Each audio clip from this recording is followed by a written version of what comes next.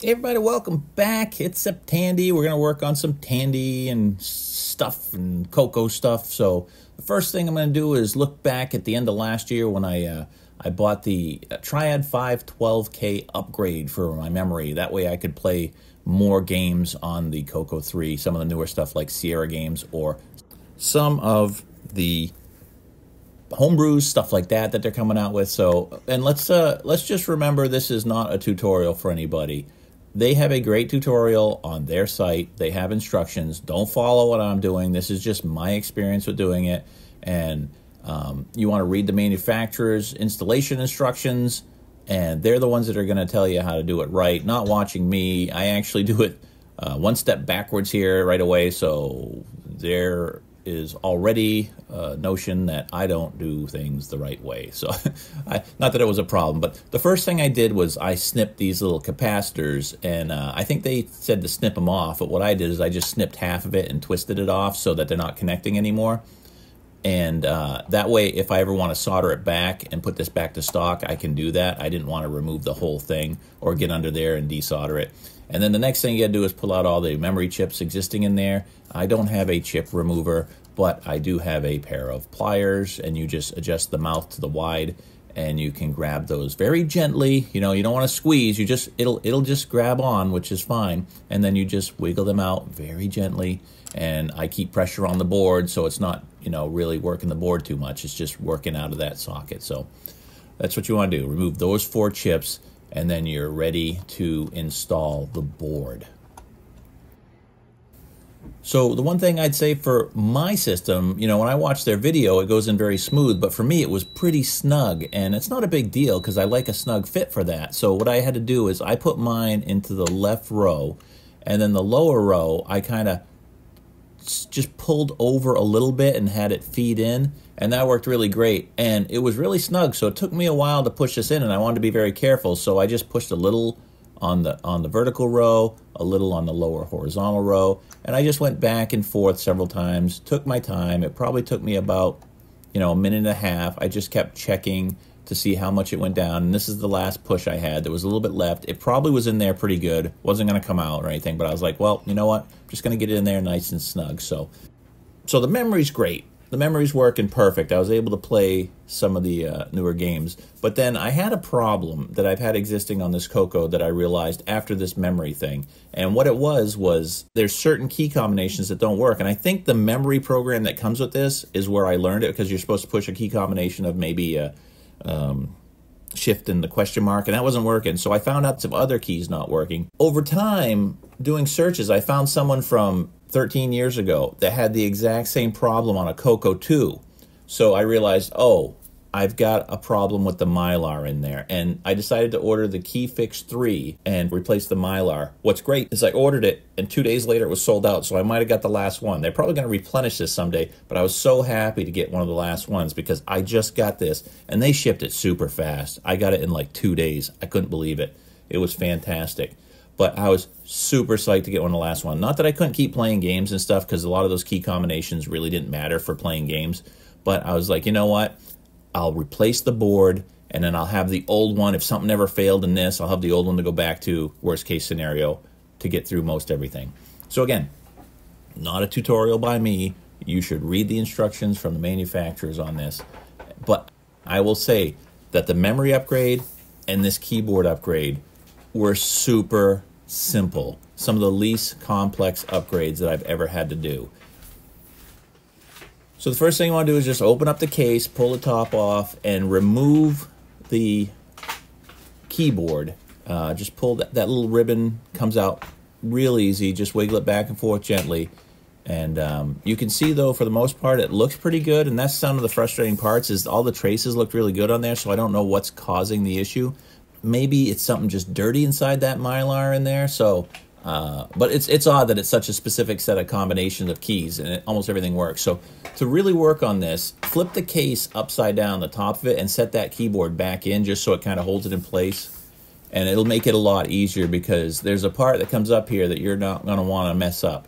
So there's lots of screws around this, so you got to remove the back panel, this metal back panel, and that starts by removing all the screws. And so here we are, I'm down to the last. I mean, there's got to be like 2, 4, 6, 8, 10, 12, 14, 16. There's like 18 or something like that. I don't know. But I got those, and so you just pop that back plate off. You're not going to need that after, so you could just set it aside. You're not going to need it. But when you pull the Mylar off, you see there's all these springs under there. And if you lose those springs, it's going to be a pain to pop back in. I mean, it's not going to be impossible, but here's the Mylar sheet. You see it's like a 3-layer thing, and when you press on it, it makes contacts. And like I said, it looks really good. So maybe I've got to get in between there and clean that out or something. But either way, for now, I'm just upgrading this because I thought no matter what, this is going to be a nice new keyboard, and it's got a very clicky style keystroke to it, so I like the clicky sound. It does get annoying when you're playing things and recording it, I'm sure. You'll probably hear that this year. There was a little dust inside the spots where the space bar is, so I just cleaned out that little bit of dust. I didn't take the whole thing apart because I didn't want to have to replace all those springs. And you'll notice that if they all fall apart, there's a different spring for the space bar, and that's colored green, just in case anyone ever does accidentally dump all those. You'll know which one's which. So tearing open the new keyboard, you can see those little buttons on there. They're nice and clicky. They come with everything you need in this kit. There is a little package back here that they put with it, an envelope that has the new screws, which are a little bit longer, the little slider adapter. I'll show what that is in a moment. You know, just pop out all these screws and put them in a safe place till you're ready to install the new keyboard. Definitely go through. You can pause this if you want to see, but you definitely want to read these step by step. I almost missed a step because it was so easy to do. I came close to missing something, and I'll show you in a moment. And I don't know how much it would have impacted it. It may have put a little too much pressure on the keyboard, maybe not.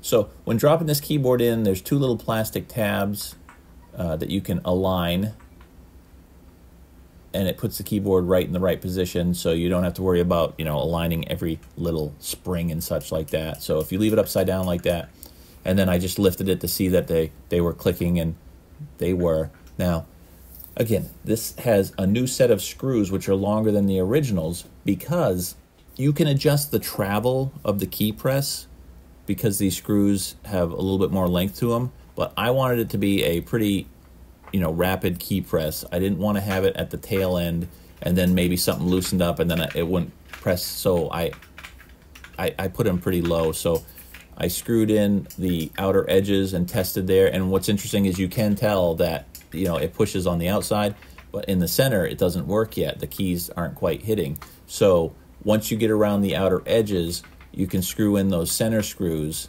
And what I probably did was I probably put them in about 3/4 of the way, all the way around. And it feels like you're gonna strip them out or something, but they're fine. You could go even deeper, I'm sure, all the way if you wanted. But what I discovered was after doing that and just kind of, you know, free-flowing with it, the only issue I had was right around the G and H key, and it was just, it was perfectly fine. It clicked every time, but for some reason it felt like it was just a little more. So I found the closest screw on the back, tightened it up a couple extra turns, and I noticed the difference right away, and everything felt consistent across the whole board. So again, this is a super easy upgrade to do. Now, this is a little slider piece that they 3D printed to go on the Switch, and it'll poke out the bottom. And what it does is it toggles between a CoCo 2 and a CoCo 3 mode. And what's interesting is I left it in, if you watch this, I leave it in the CoCo 2 mode at the end. And it might not show right here, but I move it again, and I leave it in the CoCo 2 mode. And what's funny is when I put it back together and I tried to play the Sierra game, one of the options is to not use the joystick, and you have to hit the Shift Escape Break key, and that wasn't working again. I'm like, oh no, because that's one of the ones that wasn't working on the old keyboard. I'm like, oh, it still doesn't work. There's another chip people talk about, that some controller that may impact the keyboard use. So I thought, oh geez, am I gonna have to do that? And then I realized, oh, by the way, that's the little piece you got to pull out. Don't forget to pull that little rubber stopper out of there, so it gives you a little more room to put the keyboard in. So I remembered after, I was like, oh wait, this has 2 modes, and I switched it back, and I had it in mode 2, and I switched it back to mode 3, and it worked perfectly. And then I thought, oh my goodness, is it possible that there was someone before that owned this before me, or maybe I even did it by accident with a key combination that puts your CoCo 3 into Tandy CoCo 2 keyboard mode or something. And I thought, is that all it really was? So I thought maybe that's what it is. Yeah, see right there, that's where I left it in mode 2. But so I started looking that up, and then I realized, oh wait, why don't I just start up the computer again, put it in the 2 mode, and try some of the other key combinations. And I did, and I was able to hit like shift question mark, shift apostrophe, things like that. So it wasn't some secret keyboard mode that put the CoCo 3 into CoCo 2 mode. But if that exists, let me know, because I mean, maybe it worked different with the Mylar thing, but I don't think that's what the situation was. But I never know. I'm always learning something new from guys on CoCo Nation or something, you know. I don't get to catch that clearly every week, but I'll catch it maybe once every couple of months, and then I'll try and blast through every week during Septandy to really catch up on a lot of stuff. But, you know, if that does exist, let me know. But either way, this was a very successful upgrade. So unfortunately, the Clicky version of the KeyFix 3 is out of stock, but they still have a silent version, which is much quieter. So there's still options to buy it. And also, the memory upgrades are still available. I really recommend that. Again, it was so easy to install, and now I can play all these other games. So what I'm trying to do every year is just open up the possibilities of playing all the games on this. As you may have seen in our other videos, my wife had one when she was younger. Her father worked for Radio Shack, which must have been quite amazing.